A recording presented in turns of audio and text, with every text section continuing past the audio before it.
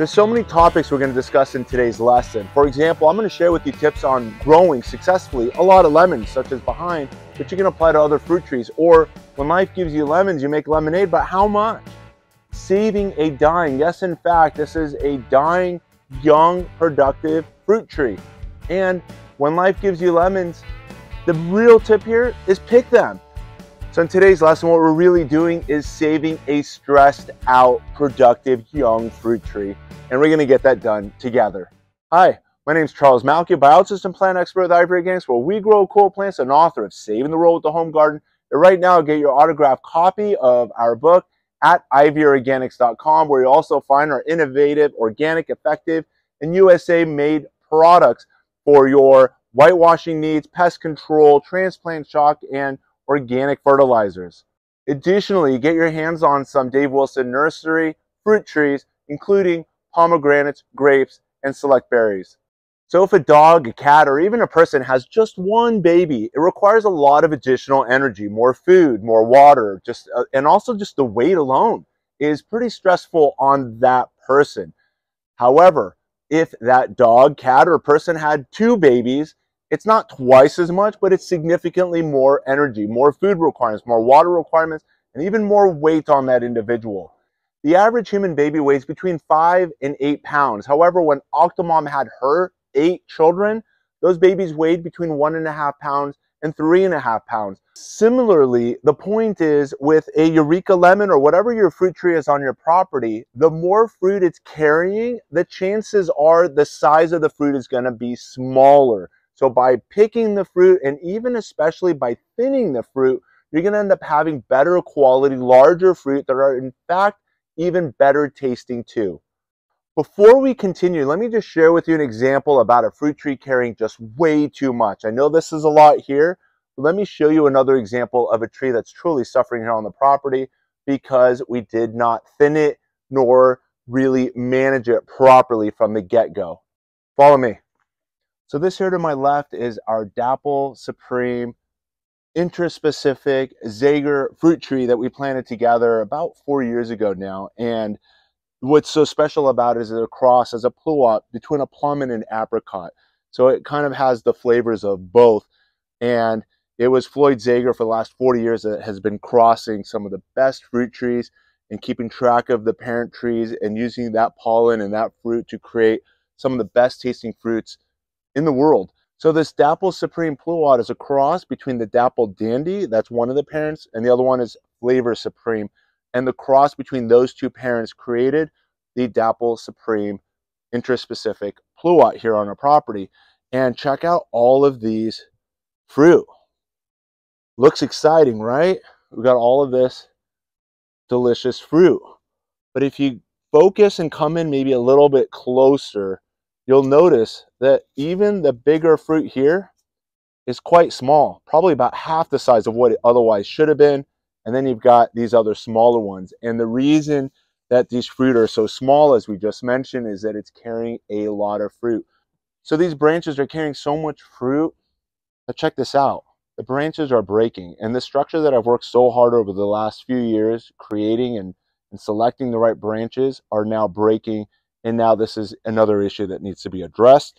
So here we are now, late June going into July, and what we should have done in that first month after the bloom period is we should have approached those fruit while they're the size of a dime and or between the size of a nickel. That's what most experts will say.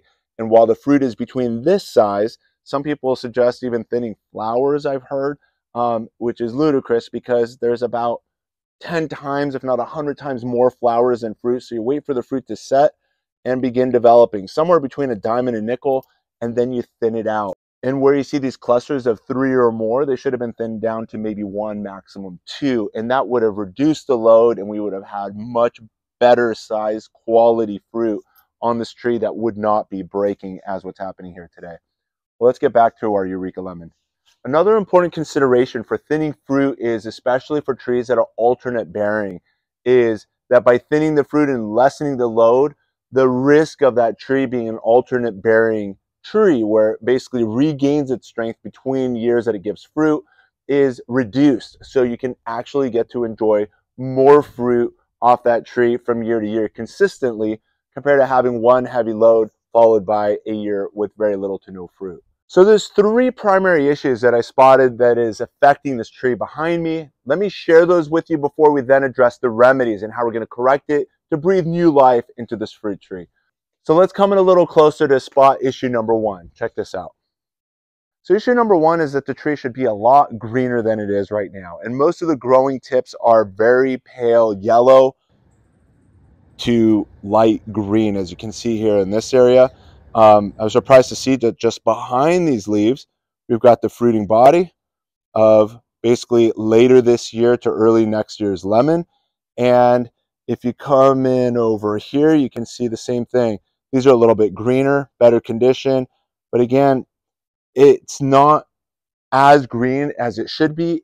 And the second primary issue is it's not pushing out new growth virtually at all. Most of these grow tips are growth that happened mostly last year.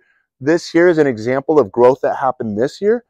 And you can see, again, last year's leaves, these are basically the solar panels. They last about a year on the tree, sometimes up to 2, and then they fall and they get replaced by all the new growth. So here's an example of new growth, but there's not that much of that happening. Here's a little bit more new growth, and you can see just behind it, I'm not too concerned about the solar panels behind it that are a little bit faded. But again, even the new growth could be looking a lot better than what it is right now. One more example on leaves. You can see, again, it's very minimal amount of growth relative to all of this exposure of wood that should otherwise be protected with the leaf and a green canopy protecting the understory of these branches so that it'll improve the longevity and health of the tree. So issue one, color of the leaves. 2, minimal growth. Issue number 3 is there's too much light penetration. In fact, I've never seen this much light entering the canopy of the tree as what's going on right now. Again, late June, going into July. We have the hottest months here in Los Angeles coming in August, and we've got 14 hours of daylight, and this tree is unprotected. And usually I'll protect the heart of the tree, which is the tree trunk and lower branches. And then sometimes if some of the extremities of the tree gets sunburnt, and we have demonstrated over the years examples of what sunburn damage looks like. And again, trees, like people, can suffer first, second, or third degree burns. And what you can see here is if you come in just out here, you'll see that it's minimal leaves and a lot of wood exposure, and you can see the burn that's already happening on these sun exposed surfaces, the top turning brown and black compared to the understory, which is shaded, which still remains green. And it's not just the hardening of the wood that's creating the color change, it's in fact burn that's happening to the plant. And you can see again all of the light that's happening on these stems throughout the entire tree structure. This here is in particular is catching my eye. If you can see where my hand is, you can see this is a lot of sun hitting about a 2 to 3 year old branch, and this here is going to end up burning and getting damaged. And any life that you see that's happening on this branch in the future is going to be happening from the undershaded story of the branch if it continues, to thrive and perform. But all of this imposes risk to the overall health and the longevity that we hope to keep this tree on our property for many more decades to come. So now let's remedy the issues. Again, to give this tree as much health and life as possible to remain on our property for many, many more years to come. And I've got 5 helpful tips. And the first one is going to be remove the fruit. Kind of as when we started, when life gives you lemons, yes, make lemonade, but also pick your fruit. Don't just let them sit on your tree because they're sucking resources. They're consuming elements, they're consuming water, and they're adding additional weight to the tree, and it's stressing your plants out. And if you care about reducing the stress on your plants so that they can be happy and healthy for a longer period of time on your property, remove the fruit when they give you fruit. And we're going to deal with how we're going to end up hopefully sharing these fruit. One thing I like to do as well is, and you've seen this in years past, like our Meyer lemon trees, we'd usually harvest over 100 pounds of lemons in a very short period of time, as little as 1 to 2 months. On our property, most of them come ripe. For some of you, you end up keeping those lemons on your tree a little bit longer. I particularly like the Eureka lemon because These are lemons that have been ripe since January, and here we are in June going into July. And between August and September is pretty much when all the fruit will fall off your tree. And that's when you'll see usually citrus prices soaring at the grocery store because there's very limited lemons in the country at that time of the year. So, and that's another reason to consider maybe creating your fresh squeezed lemon cubes that they can store in your freezer. By having your frozen lemon cubes ready in the freezer during those times when production is at its lowest and prices at the store are the highest, and by doing so, hopefully you'll get to enjoy fresh, homegrown lemons throughout the year. To maximize the longevity of your fruit harvest, try to include some of the stem with the fruit. If you simply pull the stem out of the fruit, it can create an air pocket that'll immediately start beginning the rotting process at the head of the lemon. So try to keep some of the stems on. That's why I'm going in with my pruners and trying to keep the fruit together. I'm going to separate these for easier washing.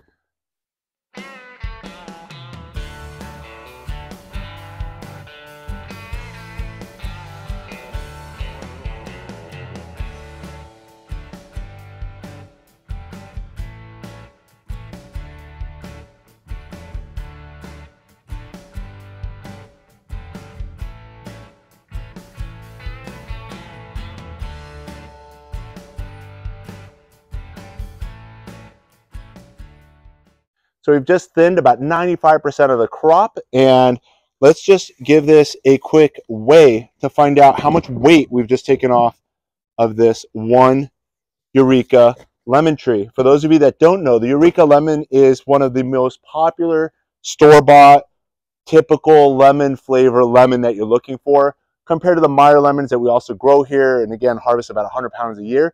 Those are the sweet lemons, so if you're ever usually baking with it or you're just trying to get a flavor that's unique, the Meyer lemon is the way to go. But again, the Eureka lemon is one of the most popular, again, store-bought variety lemon. Stores well, transports well, stays on a tree a long time.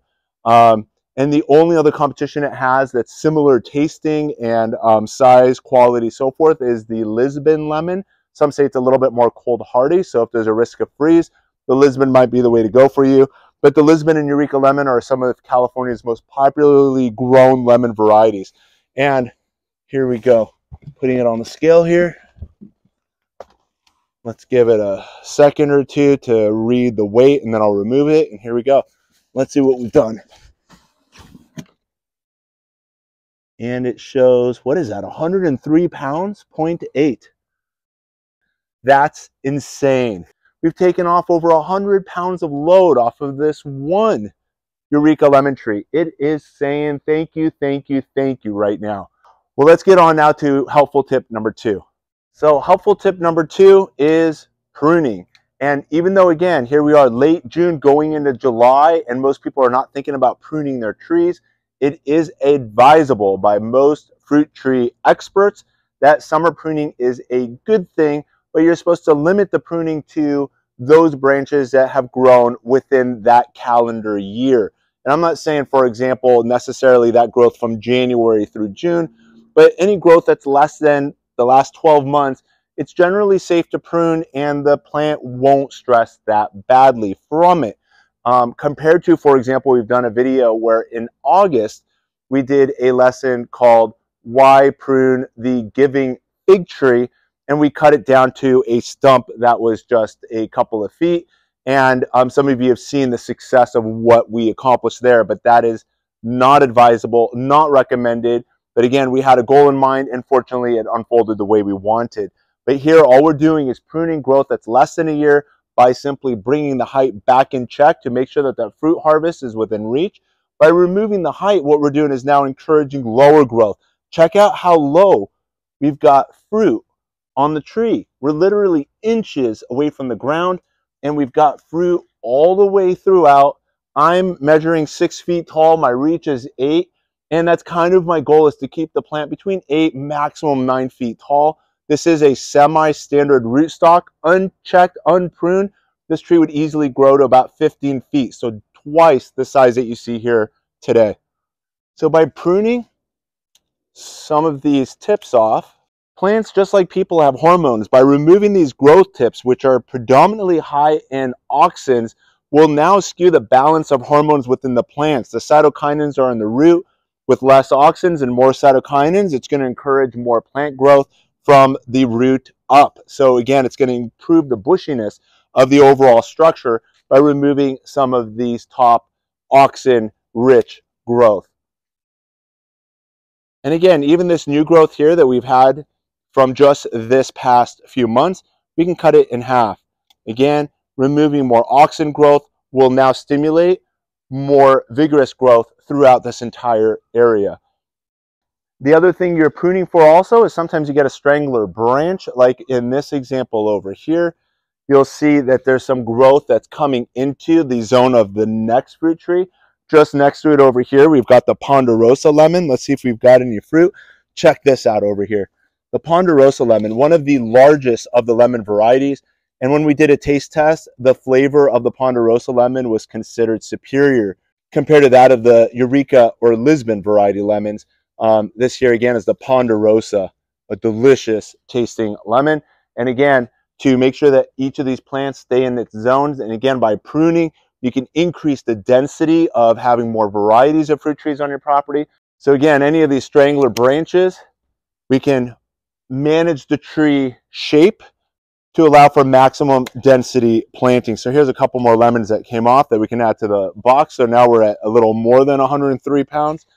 With the prunes, just to quickly share, I feel like I've already taught this, and I know I have probably 100 times, but for those of you watching this for the first time, if you take a look, what I'm pretty much doing with all the cuts is I'm following the nodes, and I'm simply cutting at where the next nearest node is and keeping some space. I'm not cutting right into the node or too close. I'm leaving about 1/4 of an inch to allow for some dieback, but the next growth will happen right out of this node.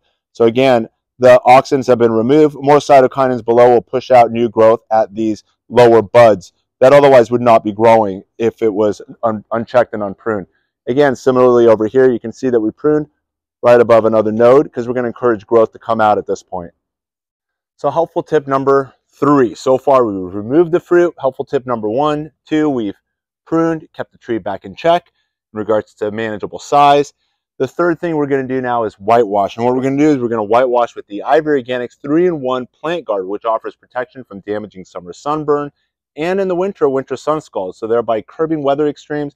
Also serves as a repellent against insects and rodents. And the way it works out is it's got these 7 natural oils, which include castor, cinnamon, clove, garlic, peppermint, rosemary, and spearmint, in addition to these base ingredients, which are based on traditional methods of limestone and clay. Also has diatomaceous earth, another pest repellent protection.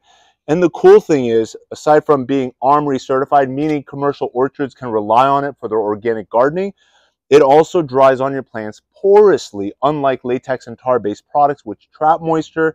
And most research will say don't put it on your plants because it'll contribute and add towards underlying rot. So again, the fact that it's a breathable protection allows you to use the product even as a foliar spray, where you can spray the entire plant structure, including the leaves, in the dilute form.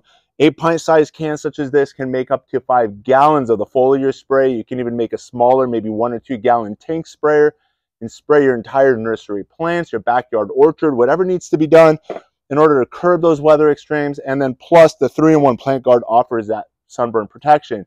There's also the whitewash formula, which is oil-free and doesn't necessarily focus so much on the insect and rodent repellent protections, but again offers all the same common ingredients for curbing weather extremes. And last but not least, the products are available in 5 different colors. So if white is not the look you're going for, you can go with brown or green or gray or grayish to best match the bark of the tree that you're looking to offer protection to. And the number one question we get after talking about the colors is which one is best. White is our best seller, naturally reflects the most amount of light and heat, thereby keeping the plant the coolest. But regardless of your shirt, and this is another hot day here in Los Angeles, and I'm wearing a dark color, but when I take off my shirt later on today, my skin below this is white. The rest of my skin is getting color and getting some burn. So again, regardless of the color you put on your plant, all the colors are offering protection to those protected trees. Again, colors brown, green, gray, and grayish, aside from the common 3-in-1 color white. So when you get the can, the product is shipped to you dry. It'll come with the base powders, And we'll include the oil vials, which, as we mentioned earlier, include castor, cinnamon, clove, garlic, peppermint, and rosemary. And those are bubble wrapped in this oil vial like so. And what we're going to do is add the base powders to the can like so. Add the oil. And then we're going to add the water. I like going about halfway up first and then stirring it to get it more into a paste type consistency, getting all the powders in contact with the water. As that happens, as you can see here, I'm now going to add more water. And I'm going to go with this consistency. If you fill it up to the top, and it even says so in the directions, and I'll put the label in the video description below so you can read more about it. So the back of the label shows that the product can be used as a tree paste or a brush-on direction or a foliar spray, depending on the volume of water added to the product. And so we're just going to mix it. I'm going to go with this consistency. Again, if I follow the brush-on directions, it's going to require that I fill up the can to the top with water, and that's going to result in about a 50-50 diluted paint consistency. I'm going to stick with this, and let's now start applying it. So all the branches that have a lot of sun on it, and keep in mind, in the northern hemisphere, it's just the south and southwest side of the tree that's getting all the sun. The north and northeast side of the tree is always in the shade. Most people have the misconception that the sun is equally divided around all sides of the tree, and that's not the case. If you're at the equator, it's more central with the plant, and the light is more evenly distributed. But if you're north or south of the equator, if you're in the northern hemisphere, again, it's going to be the south and southwest side. If you're in Australia, it's just the opposite. So what we're going to do is basically touch up all of the parts that have too much light hitting it. And all of this could otherwise contribute to sunburn. And once it's burned, depending on the extent of it, a third-degree burn could take years and maybe even a decade, if maybe never, to heal over. So we're just basically focusing on the upper branches, or those branches that you see actually a lot of light penetration. And until the plant develops its own canopy, which I'm hoping happens in the upcoming few weeks, maybe in the next month or two, we're offering that plant that protection between now and then. We're even coating all of those pruned surfaces as well, as we have created up here. And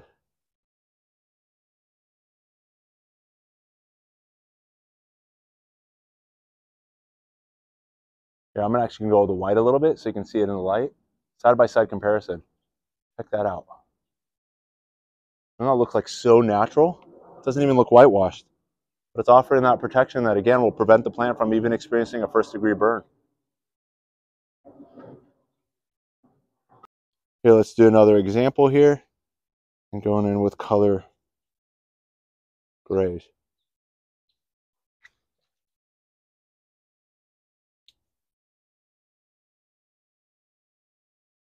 So again, a side-by-side comparison to see grayish compared to color white.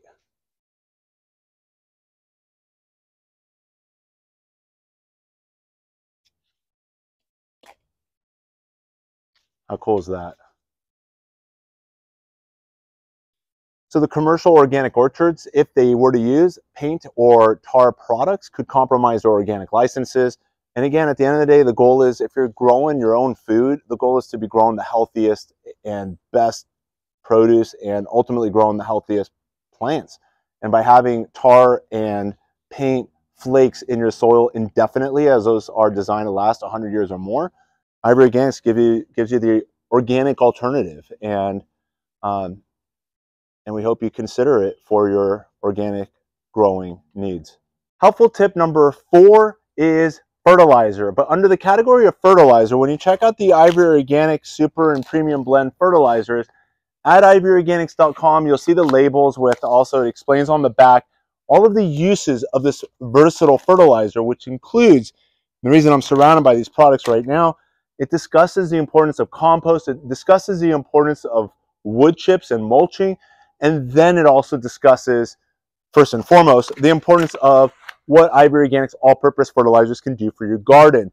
And the reason Ivory Organics, which is, again, an innovative, organic, effective, USA-made product, and the reason we entered the fertilizer product and making it available to growers across the country and around the world, is because it offers your plants all of these 6 macronutrients. 90+% of the education out there say plants only have 3 macronutrients, and that is not true. If we're simply talking about macronutrients, the answer is, and you can Google this, there's 6 macronutrients. Everybody's most familiar with the 3 primary macronutrients, which include nitrogen, N, for basically the greening and growing of the plant. And then there's P for phosphorus, which helps with the flowering and fruiting of your plants. And then there's letter K for potassium, and potassium offers your plants disease resistance, root strength and development, among other benefits. And really all 3 work together hand in hand in accomplishing all of these goals that I just explained. But the other 3 macronutrients, also known as secondary macronutrients, which again, macro means needed in abundance, include calcium, which consists of upwards of 30% of the plant's dry weight. Calcium is in the cell walls of all of the plants and is an important integral element. Also, sulfur is important for the metabolic processes of the plants, and magnesium is the heart of the chlorophyll molecule. So your 6 macronutrients are your N, P, K, M, G, S, C, A, and Ivory Organics all-purpose fertilizers, both super and premium blend fertilizers have it all. The premium blend is just a little lower on the NPK, but the super blend also has plus azomite, which is simply crushed volcanic rock, to offer your plants a lot of the micronutrient nutrition as well.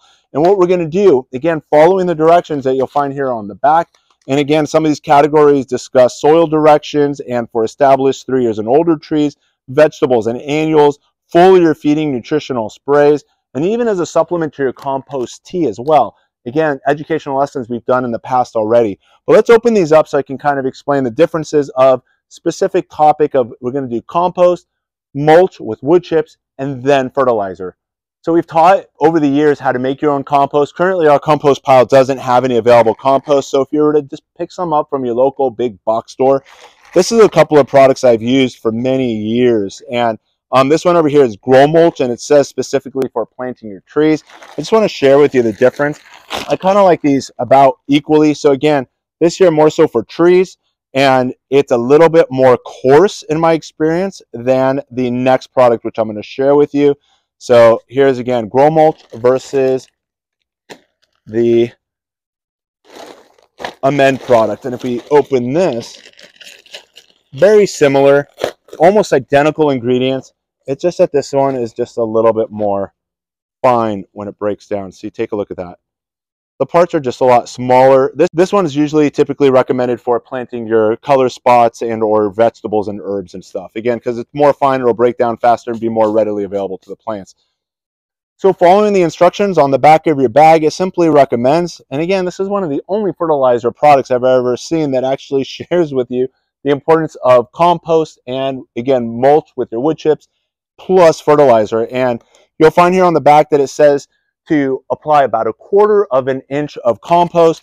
And so all I'm going to simply do is take a few handfuls of the product like so, and I'm going to just start scattering it in the root zone of the tree like so. Nothing too scientific about it. Here we go. Some in the front, some in the back. If you look in the understory of the tree, you'll see that there's quite a bit of leaves. And historically, if you get past the leaves, there is and should be still some wood chips from years past that have been added.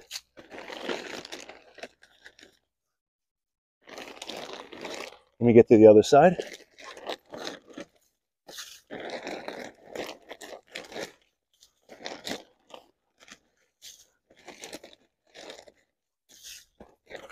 The next thing we're going to do is apply the fertilizer, and it's a granular product. Once applied around the soil area, will basically break down over the next 3 months. So feeding at this time will last your plants about 3 months. It's recommended to apply in spring, I'd say come February, March, especially if you're in the warmer climates such as us. And then again, 3 months later, so May or June. And then one last time in early fall, to basically make sure the plant has everything it needs going into winter hibernation. And we're simply going to take the product like so, and we're going to scatter around the base of the tree.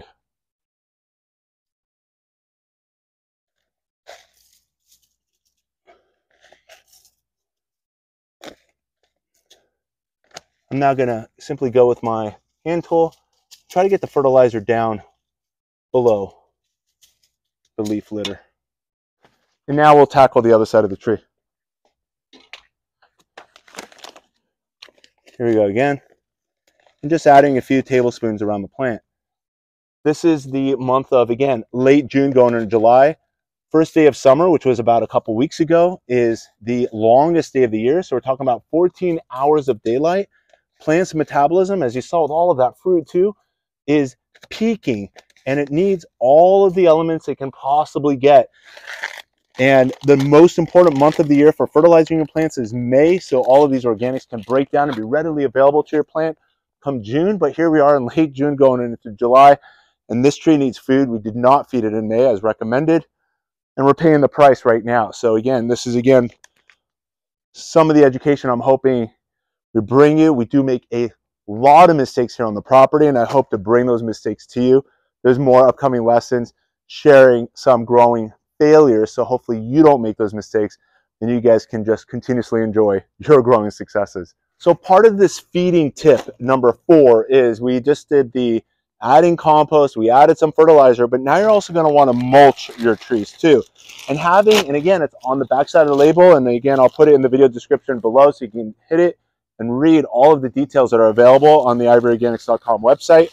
And so what we're going to do now is we're going to add a layer, a 2 to 4 inches it says, but I think 2 to 3 is actually even better, layer of wood chips. And you can actually see some of this white that's in here.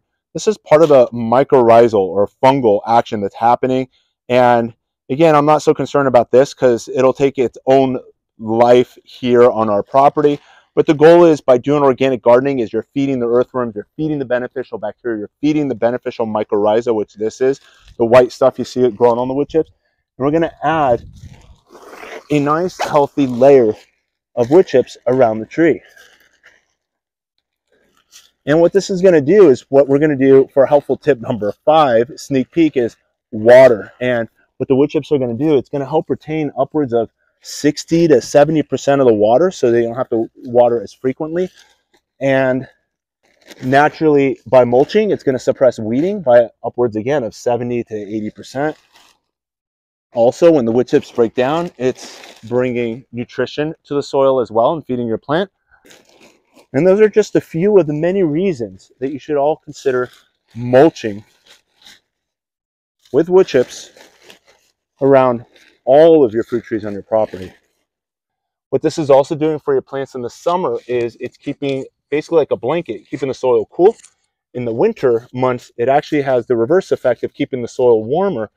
And again, by curbing those weather extremes, just as we did with whitewashing, by curbing those weather extremes, your plants are going to be a lot happier. Helpful tip number 5 is water. Most people don't know how to water, when to water, how frequently to water, and the answer is it all depends. The goal is, when watering your plants, and this is going to take a while, so I'm just going to start watering from now, but the goal is you want to soak the root zone. You're going to want to soak it so that that water is going down at least 2, 3, 4 feet deep. Like, you're going to want to make sure that entire root zone is soaked. But then here's the key, most important thing, is that you allow the soil to dry out between waterings, but never bone dry. So depending on the time of the year, whether it's spring or summer, that amount of watering may change. For example, in spring, here in Los Angeles, a watering of once and maybe twice a week will be sufficient. But in the summer, it's going to be closer to probably 2, and even sometimes, and many of you probably don't know this lemon tree is not in the ground. It's basically a raised bed. And your raised beds and your container plants may need watering daily in order to basically meet that threshold of drying out but never bone dry. Because once it's bone dry, that's when your plant's going to stress. And if it's continuously wet, it's going to contribute to root rot. So by making sure you soak your plants and then wait. And again, in the winter months, you might only water your plants once or never, depending on if it rained that month. That might be all the water it needs. And again, keep in mind also, the light hours are totally different. Here in Los Angeles, for example, our light hours are only 10. Temperatures are cool. Plants' metabolism is year-long low. And it doesn't need as much water. It doesn't need as much fertilizer. It doesn't need as much resources. And so be mindful of that as you're caring and feeding and watering and pruning and doing all these things, is Again, it all depends on where you're at, what your climate's doing, and watch your plant and respond to it. Just as you would your pet dog or cat or bird, your plants are your pets too, and they require some TLC as well.